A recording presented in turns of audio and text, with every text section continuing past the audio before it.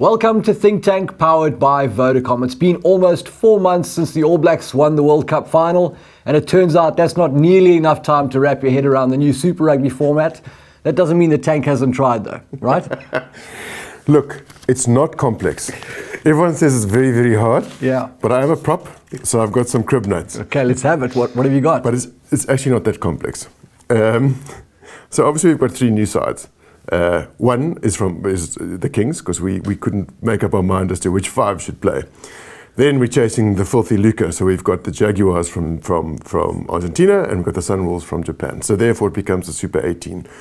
Can't play each other, and SA refused to do so because of the travel, so we've broken it down to 2 conferences. We've got the Aussies and the Kiwis in one, and then we've got the South Africans in the other. And then there are 4 groups, so there's 2 groups in each conference. South Africa 1, South Africa 2, and then the Aussies and the Kiwis. Aussies and the Kiwis remain the same, 5 teams in each group. Right. Ours changes, and we have 3 South Africans plus the Sunwolves, 3 South Africans plus the Jaguars.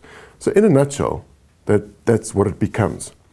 Where it gets slightly complex and ambiguous is that the South African sides do not play all the Kiwi sides or all the Australian sides. They choose one of them. That's obviously the focal point of why it's an uneven tournament and why people are unhappy with the format. Right, so Africa 1 will only play all the Kiwi sides, for example, while Africa 2 will only play all the Australian sides. And you're exactly right with that. So Africa 1, Cheetahs, Bulls, Stormers and Sunwolves. Africa 2, Kings, Sharks, Lions, Jaguars. And the strength of the Jaguars versus the Sunwolves is obviously going to be a talking point. Sure. And the fact that you play the Aussies or the Kiwis deemed to be more proficient. Right. So that's the problem child. Right. But then it does actually get quite simple as to from a South African perspective. It's the 6-5-4 principle. 6 games you play the 3 sides in your group, right, home and away. Right. That's 6 games. 5 games you play either the Australians or the Kiwis. So that's 5 games. Yep. And then 4 games, you play all of the 4 sides in the other South African conference. Out of that comes 8 quarterfinalists, the 4 top teams in each group, yep, plus then the next best one out of the 2 African groups, yep, and the next best 3 out of the Australian and New Zealand. So 3 from the Africa conference in total, and 5 from the Australasian or Australian conference. Correct. Yep. With each group winner then hosting a quarterfinal, and then the others decided based on overall log points. Yeah.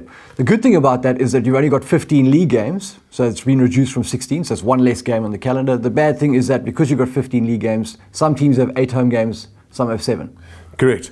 And also, the travel is slightly different. So, Gary Gold's moaning about the Sharks travel, and perhaps rightfully so, because he's got to go to Argentina, and then he catches a couple of Kiwi sides. Whereas in the other conference, the Sunwolves, some of them play in Singapore, which is a hop, skip and a jump. Right. Plus then, you might have a Perth instead of Sydney. So your travel can be vastly different, but the big difference in travel is that you don't go on 4 or 5 week tours anymore. Yes. You hop across, play a game and come back. And that was apparently the big demand from South African players, is that they don't mind going to Singapore or going to Argentina to play a game, but they don't want to go on a 4 or 5 week tour. Right. Okay, Tank, so maybe not as complicated as we first thought. If you guys want to know more about it, go check out the website. We've got a Super Rugby for Dummies section over there. Have a look and maybe get the final details nailed down. Completely out of left field, a question from one of our viewers. He wanted to know who would be your choice for Bok coach. They're supposed to name the guy at the end of March. Who would be your pick? Whoa, that might be a topic for a full-blown think tank, I think. But yeah, bottom line is I think they've painted themselves into a corner. There is no other option apart from Rassie Erasmus. Yeah. I think they'll go with Rassie with his unit, his Moby unit, coming in as his assistant. And I actually don't think that's so bad. Okay, well, you've heard it here from Tank on his Bok coach and the Super Rugby format. Hit us up with your thoughts on that at #ThinkTank, and we'll see you next time. Thanks for tuning in. Ciao.